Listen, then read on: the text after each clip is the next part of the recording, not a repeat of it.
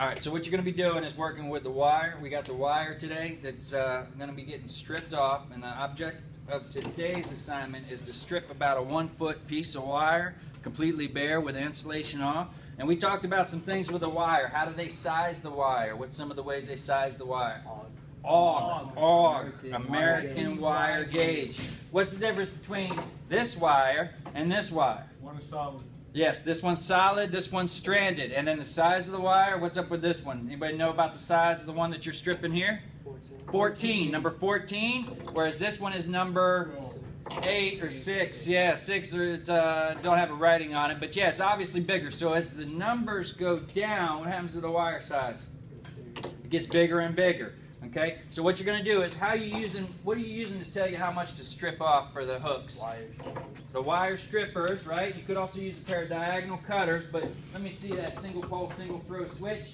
So they got a single pole, single throw switch, and on the back of it is the strip gauge. So you'd line up the wire like this with the strip gauge to see how much to strip off, and roughly it's about a 1/2 inch, 5/16 to about a 1/2 inch. Make sure that the appropriate hole, number 14, goes with the number wire size that we're using on this one, number 14 wire, and then just strip it off like that. And then you can either take a pair of dikes or a pair of needle nose and grab the end of it like this and just make a hook. And you have to make 20 of these hooks. And the hook is to make sure that we have no insulation going underneath the screw and no bare wire sticking out past there. So once you do that and make sure that it hooks, then you can go ahead and slice about a 1/4 inch below the insulation, right there like that, and you need 20 of those. On top of needing a piece of wire that is stripped completely all the way back, about 8 inches to 1 foot piece of wire that is completely stripped back.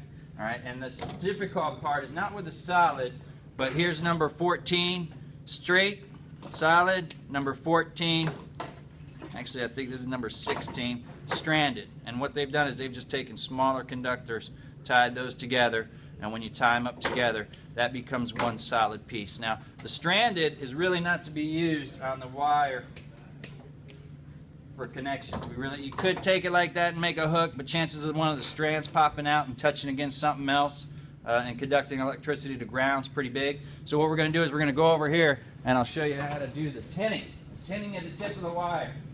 Whether it's going to be for a wire connector, so let's say we take the piece of stranded here and I'm going to cut it back about a 1/4 inch where I just got a 1/4 inch of the insulation there. And we can take this, make sure that it's not sticking out and there's no bare wire sticking underneath and no insulation up underneath this terminal, and then we just crimp it down and it should be able to hold 60 pounds. Should be able to. So that's going to be the next thing. You're going to give me a little piece of that. And then the last thing is you're going to tin the end. So kind of like that. We're going to use these dikes. They're a little better. Alright, so we take it like that. Make it almost like a straight piece. Get about a 1/4 inch left. And then you're going to just take it and put it up on the... Heat it up. And take a little bit of the solder and tin the wire. So now that's almost like a solid piece. Alright, and then if you want to take it even further, let's say you didn't have the crimping tool, you're going to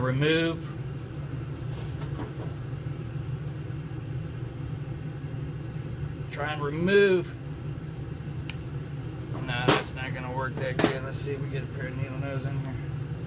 Remove the plastic from the connector, and then take your tin piece and attach the terminal to it.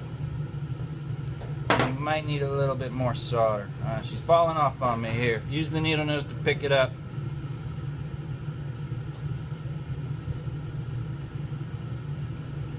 And then we'll just fill a little bit in to make sure she gets in there.